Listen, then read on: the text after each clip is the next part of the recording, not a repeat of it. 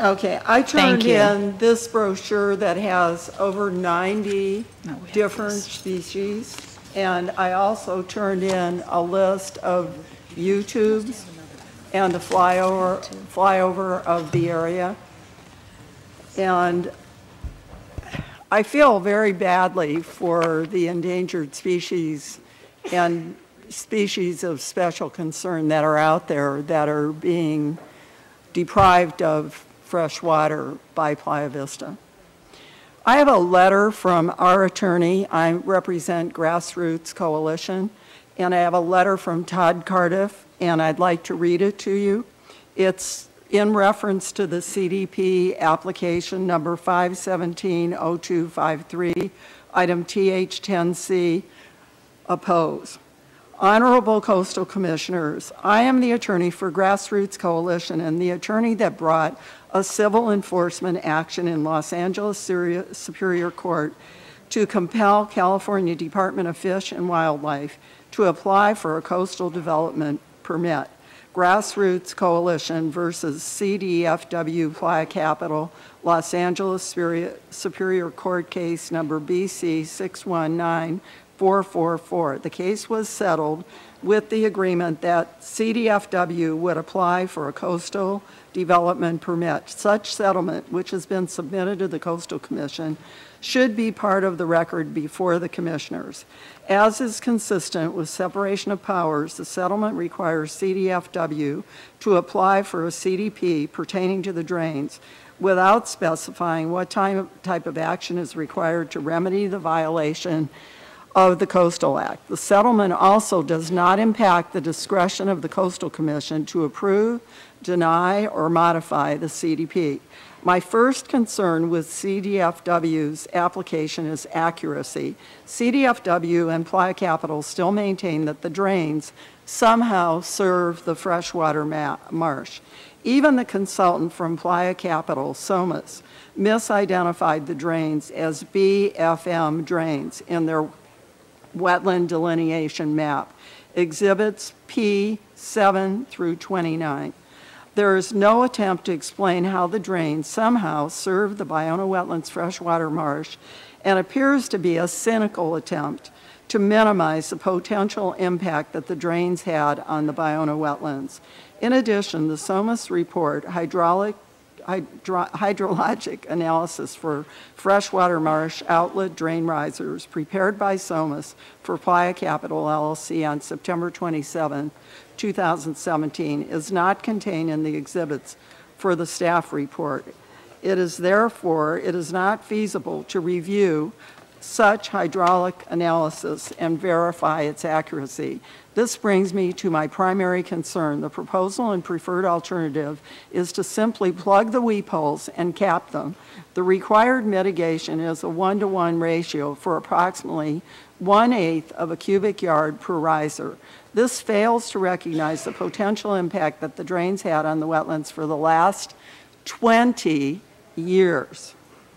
While it is difficult to calculate the relative impact, mitigation should be imposed to accommodate the relative impact, removal of water surrounding the drains in a delineated wetlands.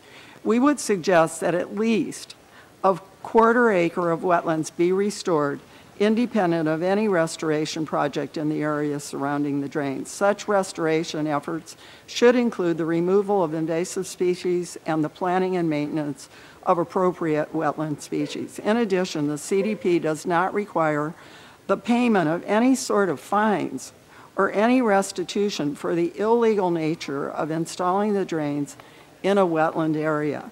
While the settlement did require $20,000, $10,000 per drain to be provided to the Coastal Conservancy, consistent with Public Resources Code Section 30823, the settlement explicitly reserved the right to demand additional mitigation and fines. Grassroots Coalition suggests that at least another $20,000 be ordered to be paid to the Coastal Conservancy because of the nature of the violations. Finally, the staff report claims that Grassroots Coalition has not provided any evidence of the methane in the water or the drains. This is not accurate. The problem with the methane seepage is well documented in and surrounding the Ballona wetlands. The City of Los Angeles developed a separate methane code based on the concern that methane would enter basements at Playa Vista, causing potential catastrophic injury. Substantial water is being removed from Playa Vista to draw down the water table, thereby impacting Ballona wetlands groundwater table. To ensure that the methane pumps and vent pipes work properly.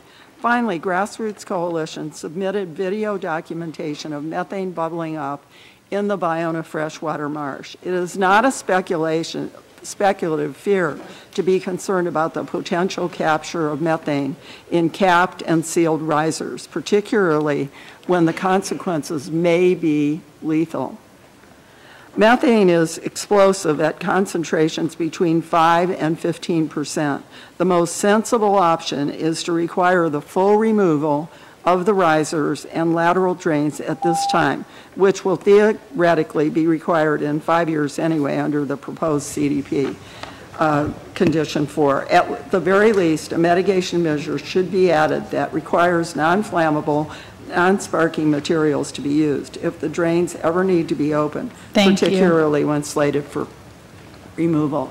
Thank you. Like 20 okay, seconds. Please sum up. I had 2 minutes that I didn't use. Okay, you're using that time now. If you want to sum up, you can have 20 more seconds. Okay, in conclusion, Grassroots Coalition strongly opposes the CDP as currently proposed, as it does not account for the damage that has occurred to the wetlands, does not even restore the area where the risers are located, lets Playa Capital and CDFW off the hook for installing and maintaining drains in protected wetlands, and fails to even consider complicating factors of the undocumented methane seeps in the vicinity.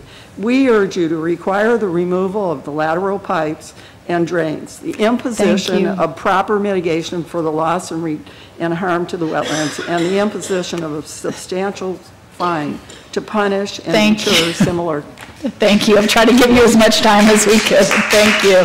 Thank you. I want to commend all of you for the Coastal Commission has gone from a place that I was really concerned about coming to something that is kind of a joy to behold, and thank you all for that. I know you're really making some efforts to do a really good job. Thanks. You.